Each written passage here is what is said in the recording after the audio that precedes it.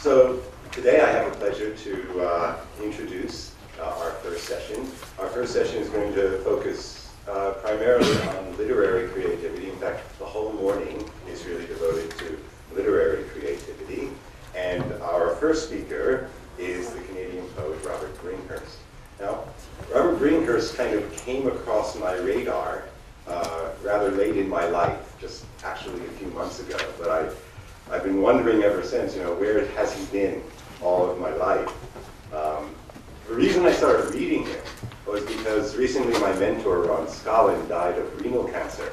And one of the last things he said to me before he died was, you got to get to know this guy. And I'm of the belief that when somebody says something to you on his deathbed, you ought to do it. So there's a little bit of selfishness, I think, in my inviting Robert here today, because I thought that maybe by inviting him, a little bit of Ron would be here as well. Robert's not just a poet, he's also an architect, a physicist, a literary critic, and a typographer. And one of his books that I just finished was The Elements of Typographic Style. I never thought that I would ever read a book called The Elements of Typographic Style, or that I would ever say, this book is a real page-turner.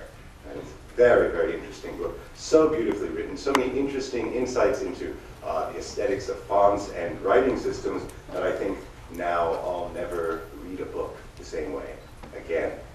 I'm going to embarrass Robert a little bit by reading something that was said about him by the novelist Jim Harrison, who said, occasionally, but rarely in my lifetime, I have come across a critical intelligence whom I can fairly describe by the word genius. George Steiner, Roberto Calasso, and Walter Benjamin come easily to mind, among a few others. And now I must add Robert Bringhurst, who has set my old mind off in an altogether pleasant world. Now I'll read something that Robert says about himself. He says, I've been listening to the world for barely half a century. I do not have the wisdom even of a young tree of an ordinary kind. Nevertheless, I have been listening with eyes, ears, mind, feet, fingertips. And what I hear is poetry. Please welcome Robert Bringhurst.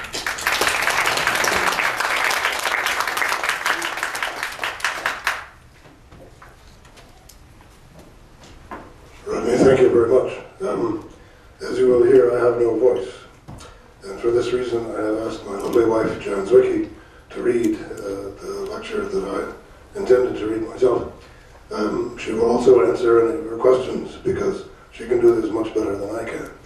I'm only here so you will know how lucky you are not to be listening to me, and to thank Rodney and all his colleagues for inviting me here, and young Jason, whose surname I have not yet learned, but who has been guiding me around like a blind man since my arrival in Hong Kong, dead tired, yesterday. Thank you very much.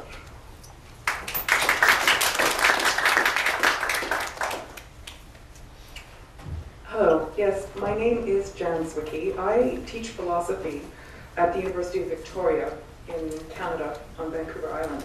So as Robert says, I'd be only too happy to answer your questions. I don't know if Robert himself will be happy with my answers, but I think there's much here to discuss. The title of Robert's talk is The Whole and the Problematical Part. Humans are oddly prone to give themselves credit, whether or not it is due. They have claimed, in various times and places, to be the only creatures that think, feel, or speak, the only creatures possessing free will or immortal souls, or the only creatures made in God's image. By their actions, as much as their words, they have also often claimed to be the one species entitled to manage all others, entitled to fence and till, to herd and cull, to slaughter and harvest, to hybridize, or, if it pleases them, to preserve what they find in the world. It is not surprising, then, that many humans have also, in recent millennia, thought of themselves as the only force in nature entitled to make and break or bend the rules, and in that light, as the only species that is creative in any significant sense of the word. Creativity, an idea that once needed no name because it was thought to belong to the gods or to God alone, became a human word when humans came to see themselves as godlike. Ecologists take the view that the whole, all creation, as many people call it, is inherently more valuable, more beautiful, and incidentally a good deal wiser than any of its constituent parts or species. They also perceive, as an elementary fact of life, that no species can survive independently of the whole, and that every species therefore needs to keep the interests of the whole close to its heart. Those who are generally known as deep ecologists also take the view that no species, including our own, is remotely competent to manage or redesign the whole, and that campaigns to achieve this end are accordingly more destructive than creative.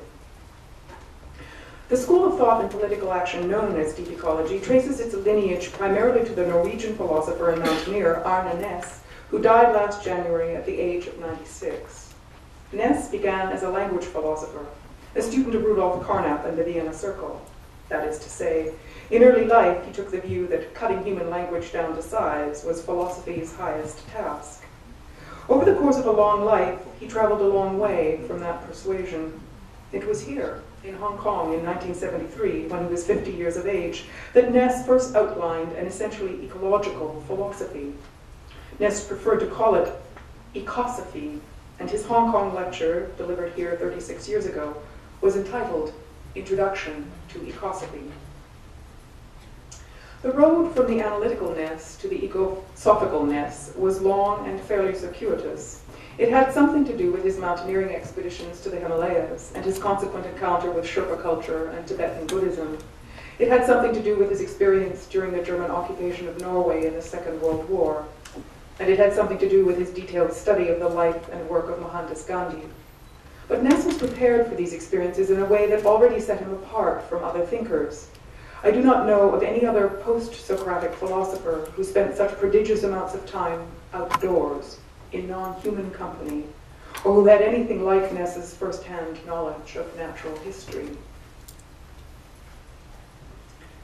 It was fashionable for quite some time in Europe, Asia, and the Americas to divide the world into advanced cultures and primitive ones. When the absurdity of that terminology grew too obvious and blatant to ignore, the labels started to change, and people began to speak of modern cultures and traditional ones, or of open cultures and closed ones.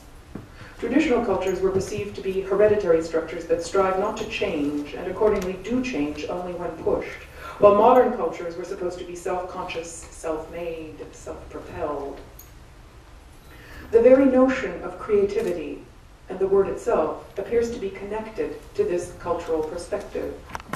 The verb to create and its noun creation go back to the foundations of Indo-European speech.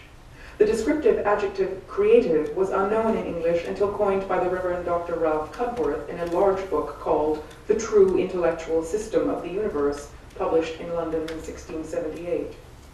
Even then, Cudworth used the term only in relation to the divine. Not until the early 19th century did Wordsworth speak of creative art as something practiced by humans. It was around that time, incidentally, that the peculiar Americanism, creative writing, was born.